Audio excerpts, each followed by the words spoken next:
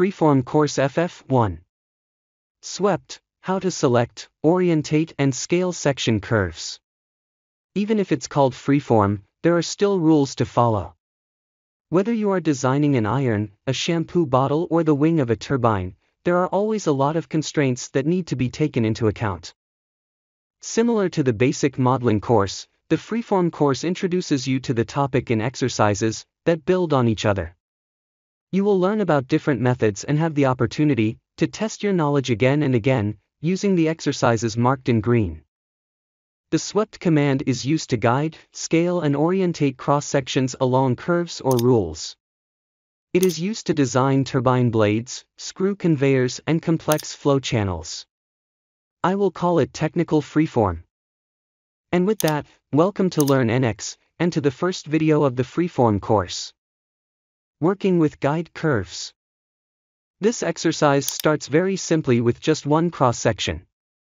In the sketch, you can use the On Path option to place the sketch directly on a curve. You can find out more about Sketch on Path in this video. You will find the link below.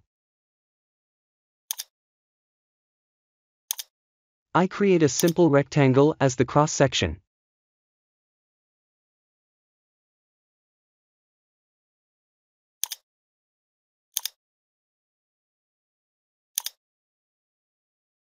In the swept command, after selecting the cross-section, at least one guide curve must be selected. The guide curve can consist of several tangential curves. This means that these two curves can be selected, but not those.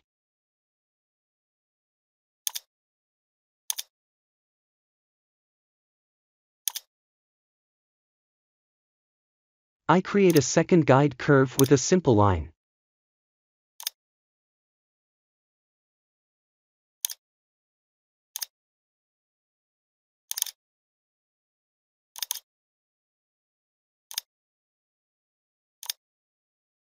After this small correction in the history, you can now work with the line.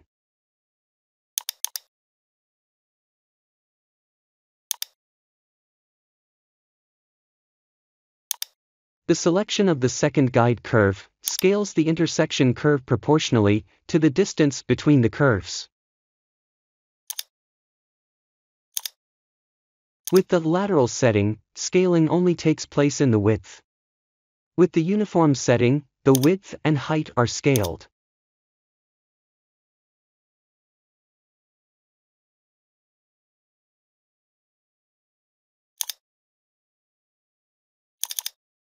Now a third line is added, as the height can also be controlled by selecting a third guide curve.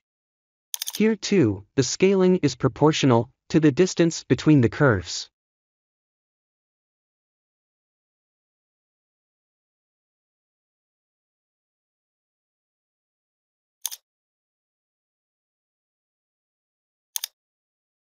However, the guide curves are not only used for scaling the section curve, but also for alignment. This becomes clear when the first and second curves are not on the same plane. As a test, I shift the end point of the second curve by 20 mm in the Z direction. Tolerances. It is now clear that the original cross-section changes continuously. The section curve changes at every point of the guide curves. But really at every point. That would lead to an infinite number of cutting curves and an infinite amount of calculation work. The solution is tolerances. Such freeform surfaces are always subject to a tolerance in all 3D CAD systems. It can be changed here below within the command. In machine and tool construction, tolerances of 0.001 mm and 0.1 degrees are used. Otherwise, the preset values are also sufficient.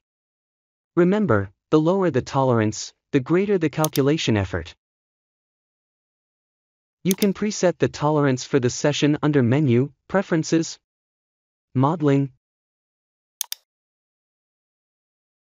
General.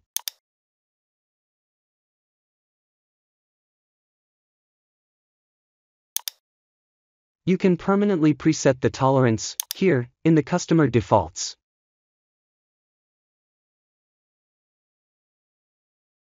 Within this tolerance, the surfaces deviate from the ideal geometry.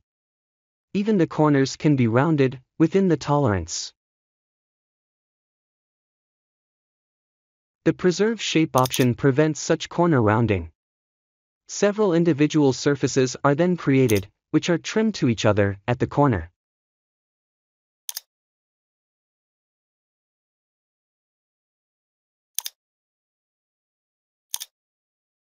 This is the only way to subsequently round such corners.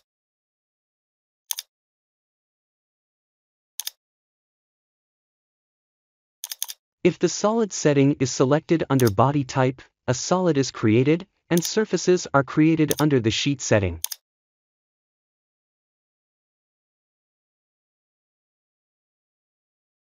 Surfaces are also created with an open cross-section.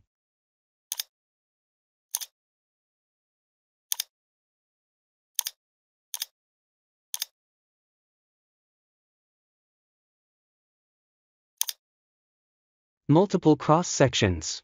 If specifically defined cross-sections are required, several cross-sections must be created and selected. Up to 256 cross-sections can be selected, but only 3 rectangles are sufficient for this example. After selecting the first rectangle, this arrow indicates the start of the contour. If the next rectangle is selected at a different corner, NX will connect these two corners.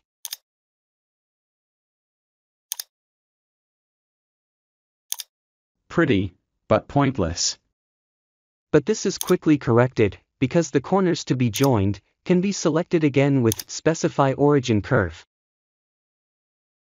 The transition between the cross-sections is interpolated by NX. The option Linear creates hard transitions with a sharp edge. Cubic creates sinusoidal transitions, and Blend creates a radius over 3 points. Conclusion. That's it already. You should have no problem doing the following exercise. But if you have any questions about the video, write to me in the comments on YouTube or email me directly at info@learnnx.com. I would be happy to support your project, even on site.